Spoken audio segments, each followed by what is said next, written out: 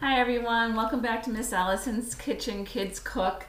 Today it's a little bit more of a complicated recipe. We are going to make thunder cake, and it directly relates to the book Thunder Cake by Patricia Polacco.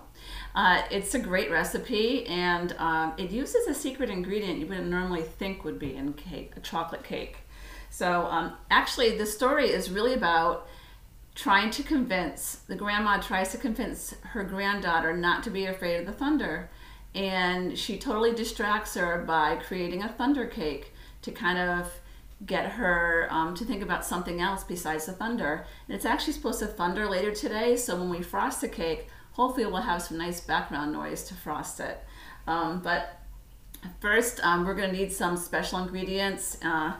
We separate the dry and the wet ingredients in this recipe, and we can combine our dry ingredients first and then get to our wet ingredients and then put our dry ingredients into our wet ingredients. So that's how it's going to go. So I'm going to start with the dry ingredients. Right now I have in this 2.5 cups of cake flour,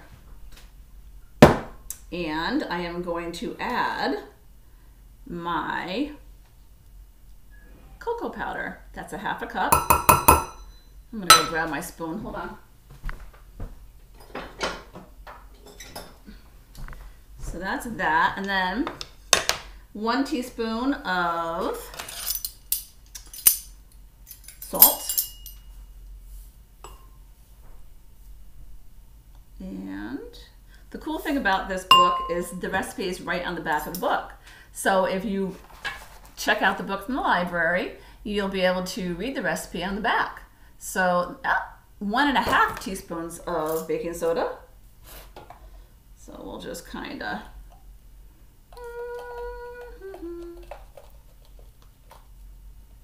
dripping a little bit. All right, that's 1.5 teaspoons. I have to be able to put it right in the container and kind of just use the top to kind of scrape it off. There we go, 1.5. And as far as dry ingredients go, that is it. And now the tricky part is we have to whip up some egg whites. Now I've already separated the egg whites. We have 3 eggs that we're using in this recipe. So I put the egg yolks in one and put the egg whites in the other. I'm gonna whip that up first to get it ready. And here we go. Here I am whipping up something else today. Hopefully it goes by fast, so I won't keep you sitting here too long. And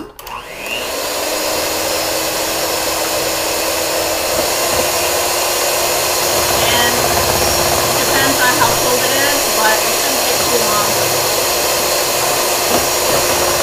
You have to whip it up until you hit soft peaks.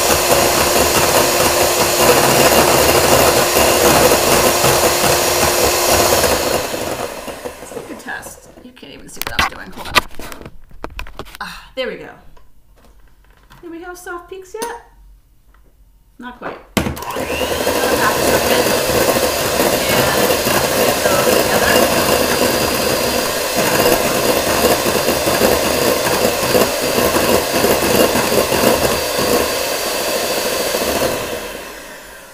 Ah, looks good. You can tell just by how it's dripping. You see that? Okay. All right. So the next step is to add the shortening. 1 cup of shortening. Doesn't matter what kind you use. So that is that. 1 whole cup. And 1 3/4 cup of sugar. Now, I'm just going to kind of shake this off and add that. We're going to blend this. We're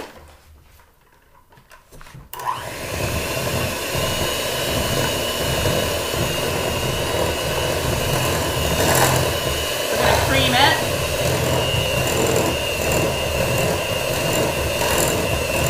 So shortening, sugar.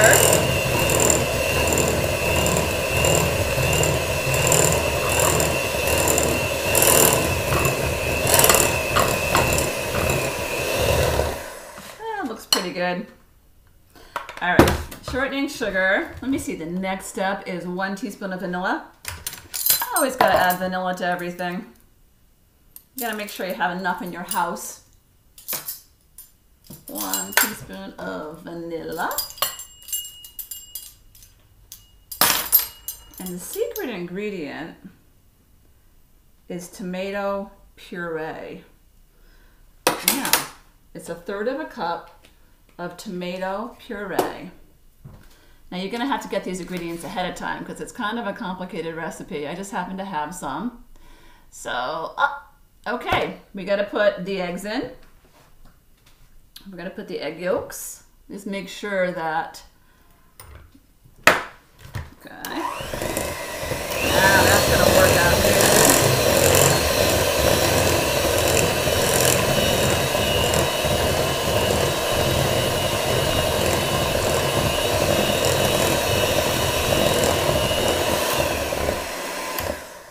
Okay, that's nice and mixed in. Now we're gonna fold in the egg whites. There's the egg whites. So we're gonna put a little bit in at a time. When they say folding in, that just means kind of just working it in like that.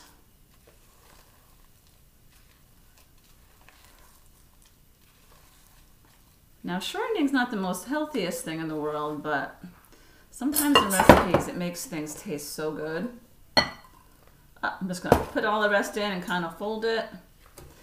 And then we have to add 1 cup of water.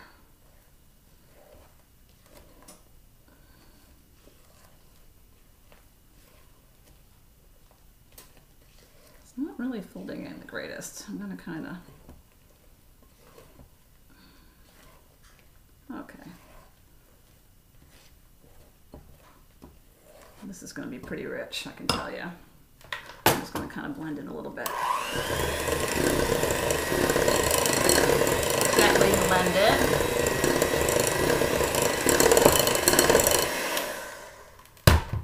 And 1 cup of water. Let me just go get that.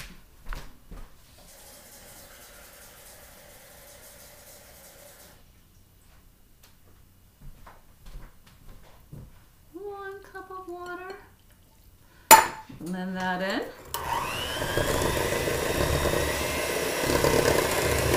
So no milk in this recipe.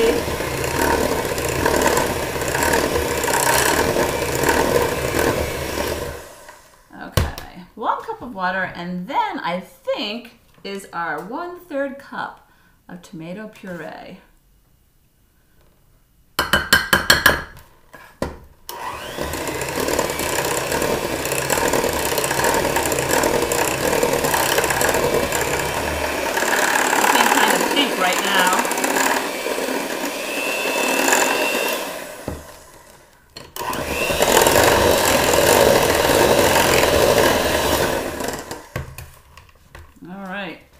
Kind of scrape down the sides a little bit.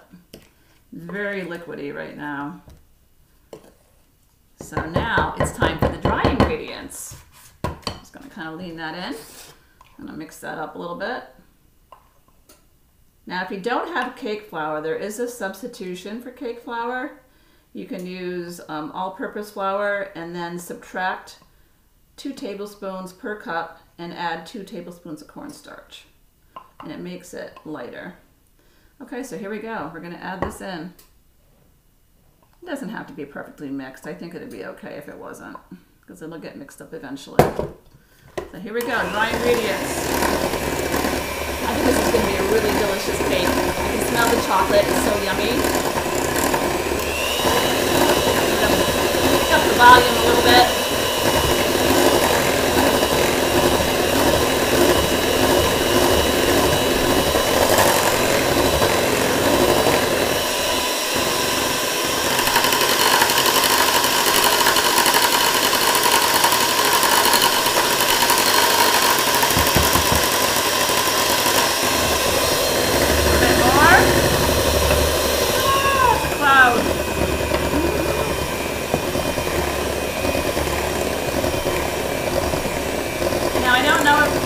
Book, I can't remember if she actually uses a blender, or if she just hand mixes, because you can hand mix this too.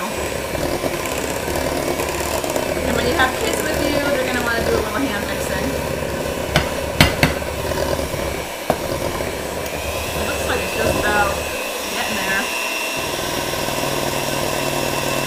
Kind of a cloud of chocolate right now, as you can see.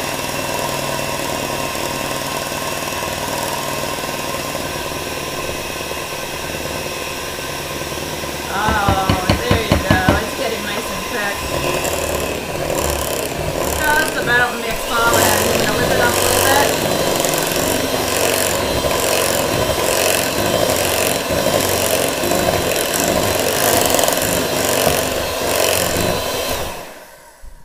Look at that chocolate. Yummy. Okay, so I pre-floured and greased two 8-inch round pans. I'm going to put it in a 350-degree oven. And I believe, as the book says, that you should cook it for 35 to 40 minutes. So let's do that. Let's put it in the pans. I get my handy dandy spatula, and we will kind of split it up evenly between both pans. So to grease and flour a pan, you just put grease in the pan, you put the flour in, and you kind of tap it around so it reaches the edges. Okay, so here we go. This looks really good. You know, I haven't made a real homemade chocolate cake in a long time, but this looks like it's going to be yummy. And I don't know how that tomato puree is going to make it taste. I heard it has kind of a fruity flavor, but not really too much. It just tastes really good. So this is going to be too much for me to have here at the house. I'm going to have to bring it into the library and share it with my library friends. There we go. And it looks like this one's a little bit too much. So we are gonna do that. Spread it thin, and I'm going to put it in the oven for about 35 to 40 minutes, and you can just kind of keep an eye on it. And we will see that, and we are going to frost and decorate the cake in a bit. Hi everyone, I got my cake out of the oven a couple hours ago, let it cool fully, removed it from the pans, and make sure you put enough shortening and flour in your pan, because mine got a little stuck when I was trying to get it out, but I managed to save it, and it looks pretty good. I decided to put a white frosting in the middle. Now I used a canned frosting today. I'm ashamed to say, but I didn't have time to do a homemade frosting, but I have a white frosting in the middle, and I am going to cover it with the chocolate frosting. I like to mix it up a little bit when I'm doing my cakes. Now you see, the traditional cake, thunder cake, is totally chocolate.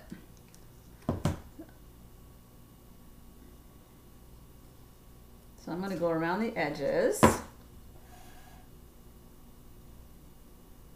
and when reading the book, I did discover that the grandmother lives on a farm, and she was able to collect a lot of the ingredients she needed from her own farm. And one of those ingredients was her eggs, and also the strawberries. I don't have any strawberries growing in my yard, unfortunately, but let's see.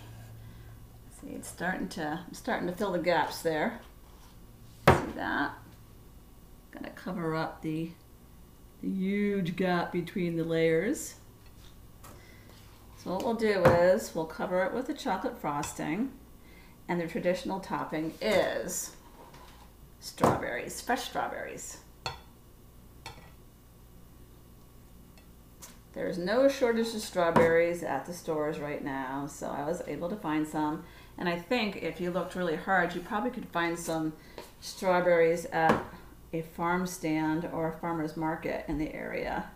They're just starting to They're just starting to be picked at this time.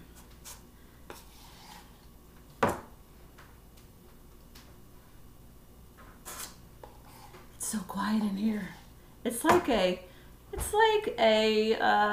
library. It's so quiet.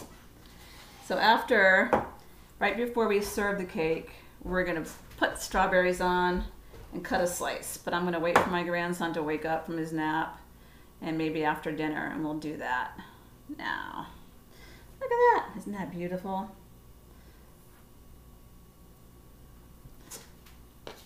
And I still haven't heard any thunder yet, so hopefully when you make your thunder cake, it's gonna be a stormy day.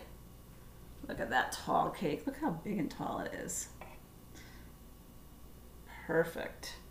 This should feed at least 12 people or more. Might as well just add the rest of the frosting on top to make it extra rich. There you go. I'm going to show you quickly a picture of the cake from the book. If you can see it. There's Grandma with her strawberries on top. And I'm not sure, it looks like she frosted the sides too. Look at that, isn't that beautiful? So we'll come back and do the finishing touches a little bit later, but I'll see you in a few. Hi everybody, we're back here in Miss Allison's kitchen doing Kids Cook, and we have our thunder cake. It's ready to be decorated with some strawberries. Now Loxley is gonna help me. You gonna help me? All right, so you're gonna put a strawberry on top. I'll start, and then you put this one on. So this is what the author made for illustration. Has strawberries on top. Now you don't have to put strawberries on top, but that is part of the book, Thunder Cake. Ah, awesome. And Loxley loves strawberries, right Loxley? You love them? You're gonna squish, squish? Okay, that's good. One more in the middle. And if you want, you can put some down at the bottom to make it pretty. Daddy! All right, one more time. We're gonna finish. Daddy. I know. Oh, okay.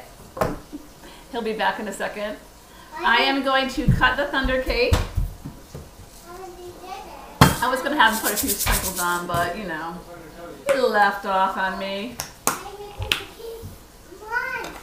All right, come on over. I'm gonna cut strawberries on it. He already did. You excited? He is. Wow, this looks good. Yeah, I hope it's good. Wait to get you. Wait, Nanny, get you one. Okay, it looks so tasty. Come on, Nanny. Okay. Oh, look at that beautiful cake. Isn't that dark and delicious? Yeah. Oh, and of course, Loxley's putting sprinkles on. So that's our thunder cake. I actually put thunder sounds on in the background, but you can barely hear them. We didn't end up having thunder today after all. I thought we were going to, but next time you have a thunderstorm, this is a perfect way to distract yourself from the thunder and not be afraid of the thunder.